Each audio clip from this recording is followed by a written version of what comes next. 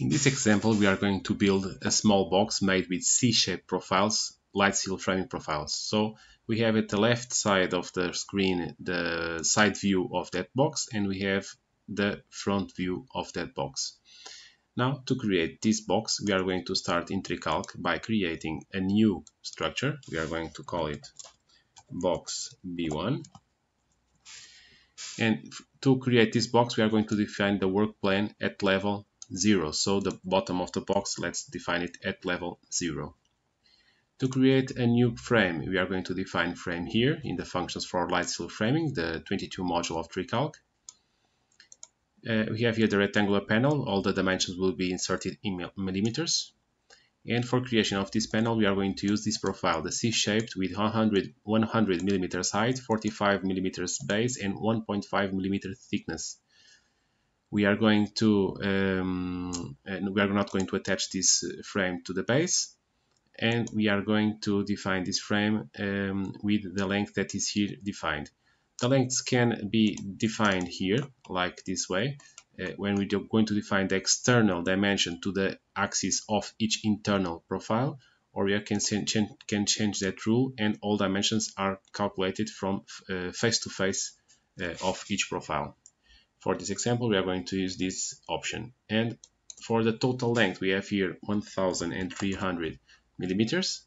And for the dimensions, we have here the dimensions that we can enter here. So the dimension between faces, it will be 100 millimeters, the first dimension between faces.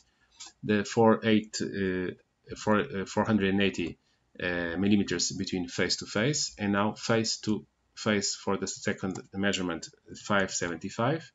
And the last one is here written, it's 145, because that 100 is 100 to the face plus the 45 from the base of the profile. So we have here all the dimensions horizontally. Now for vertical, we are going to just to use one height for divisions, just one division of height, and the total height is 1170 as in the dimension. So we have here that element. Now this bottom part, it's as we can see here, it has 1100 1100 millimeters, and this one is 1170 millimeters. So there's a difference of 70 millimeters difference. So we are going to the left top corner, superior left corner. We are going to displace it vertically minus 70 millimeters. So we have here that panel created, just missing the diagonals. So we are going to the following, the next step. In this step, we are going to define if you want to change any orientation of the C profiles. We can see them here, the orientation that they have, and we can change it if we want to. Also, for the horizontal elements, we can change if you want simple, double profile, what type of situation we are going to configure here. Now for the creation of diagonals, we are going to insert diagonals in these two spacings. So we are going to insert here with diagonals. I'm going to insert one diagonal in each spacing, and they are correct in the orientation. If they were not, you can change them here, change the orientation of the diagonal. Also, where do we want to attach them? We want to attach them to the beam, horizontal and inclined beam here. So it is like that, but if you want to change and let's say attach it to the wall, see here in this position, now it is to the vertical post, the vertical profile. So we have here that change made, or to the base or to the top, in the base or in the top of the profile, the same options. Again, you can change the direction of the profile. So you have here the opening for the profile on top. I don't want it, I want to change that.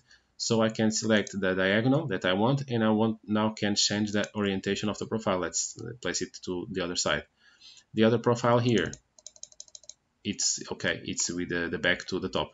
Okay, let's use this configuration for this model. Now, for the last step, we are going to make the insertion point. Where do we want to insert this panel? So I'm going to select here the insertion point. I'm going to place it here, for instance, in this other corner to see the difference.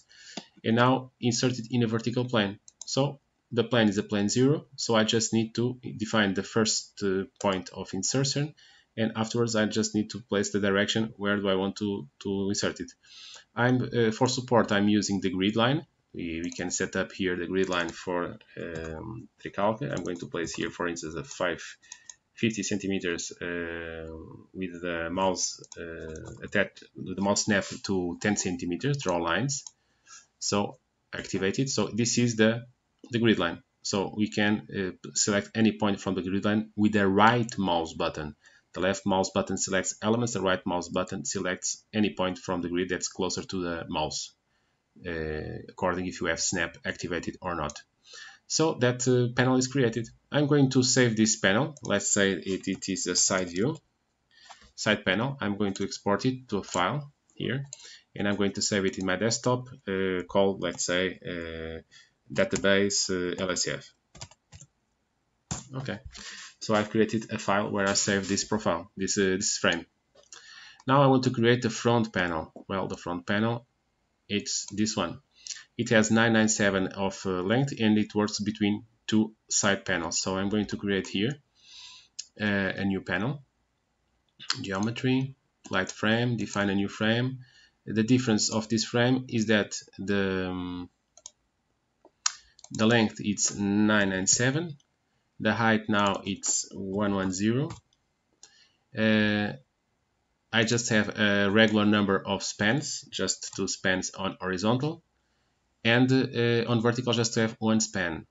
In this case I don't have any inclined beam, so I'm going to remove this dimension. And now for the diagonals, I don't have any diagonals, so I select all elements in diagonals and without diagonal. So I have here the panel created. Now I want to insert it, so I'm going to select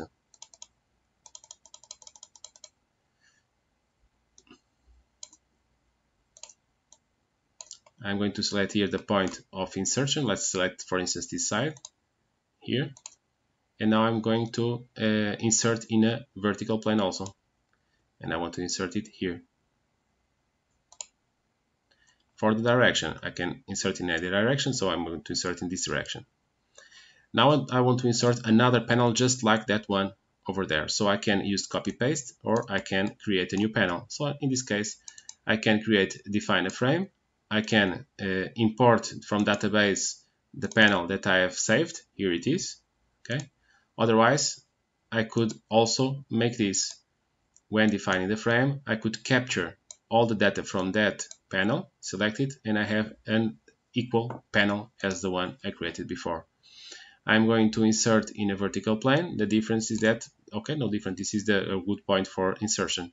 So I'm going to insert a vertical plane, and the insertion point could be that vertex over there. Okay, and direction. Now, to use a different operation, I will use copy paste. I will copy this one to that position. Copy, select the element or elements. If you don't have any more elements to select, you can press escape key. Now you can set up the insertion point. I'm going to use for insertion point that point over there, that vertex. And now the direction, if I want to set up any direction for insertion. In this case, I don't want any direction. Direction will I pressed escape key. Direction, it will be nice if I would then paste and rotate. Okay, but in this case I'll just paste.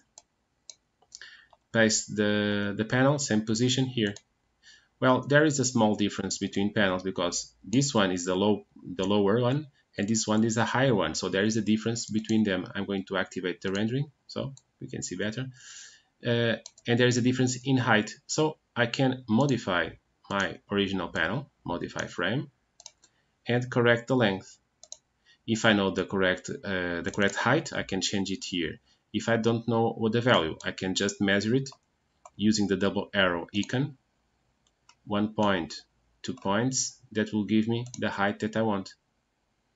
Okay, I have here the total distance, the projection in any of the axes, so you can measure it in a different from the 2 points we have selected. What dimension do you want to recover here? So you can change it here. You can give any other edit if you want to. So now I'm going to insert, finish this change, and so the change is made here. Okay. Now, if I want to insert a base element here, I can do it the same way. Let's say I'm going to define a frame. I'm going just to do a very simple one. I'm going to create, for instance, the measurements of the length. I can use 2 points to define the length of this panel from one point to the other, and also the other dimension from one point to the other side. Okay, so I have both dimensions defined here. I just need to insert, in this case, in a horizontal plane. The insertion point, it will be that one. Okay, so I'm going to insert in a horizontal plane, place the point of insertion, the direction of the panel, so I'm going to select this vertex over here. Okay, and for dropping the panel, I'm going to drop the panel in this direction. For instance, this point is okay to define this direction. So for these points, I always use the left mouse button because it's the one that allows you to select elements. Now I see that I've misplaced my measurements. I've measured the height and the height and the length was wrong. I put it in the wrong places, so the height is changed with the length. So this one should be in the other place. No problem. I can just do this. Replace here the values. Okay, and it will be okay. See? Or I'm going just to undo this error. Okay, it's again in the same situation, and now I'm going to use a different function to correct these adjustments. That is called adjust junction between panels. So I can just select this point of interest, this situation. This is my wall, this is a vertical frame, and this is the horizontal slab. I'm going to adjust. The number 1 is the wall, and the number 2 is the frame. Okay, and it has just that dimension. Now the number 1 is the wall, the number 2 the frame. So it has corrected that dimension the same way I did before. Now I just want to align that central element, that central profile, with the existing ones on the sides. So you can use here the move element, move the center of this element to the center of this profile. So here it is aligned. Okay. If you want to do the top of the box, the same procedure is, you can take that in place, just to define the frame, the same frame, for instance, all the same values. The difference is that you are going to insert it in an inclined plane. In an inclined plane, we are going to select which is the point of insertion here, for instance, this corner here, and the direction that it will take. So I'm going to select for direction, for instance, this corner here. Again, I have not changed I haven't changed the lengths, so the lengths are again wrong. So now I have 2 points, so I can place my top of my lid of this box here in that alignment. Now I just need to select another point to define where does it go, the inclination of that point. So I'm going to create this point here. It's okay for defining that inclination. Okay. So I have here that panel. Okay, the lengths are not okay because I have here besides the lengths are different because now this panel is to the exterior of the walls and not from the interior, so all the lengths are not okay. We didn't even spend any time thinking about that, so we are going to adjust junction between panels. Same situation. Let's say the one that will be continuous, it will be the slab, and the 2 will be the wall. Now in this case the slab is number 1, 2 the wall. Okay, now to the other side, first is the slab, then the wall. So we have here now a box, and again, if you want to correct any of the alignments of the elements, you just need to use the move element operation, and it will allow you to move element and will allow you to align the center, for instance, of this element with that position. The center, okay, that's the only one that was displaced. Okay, so we have it. A small box made with LSF framings, profiles, in this case C-shaped profiles.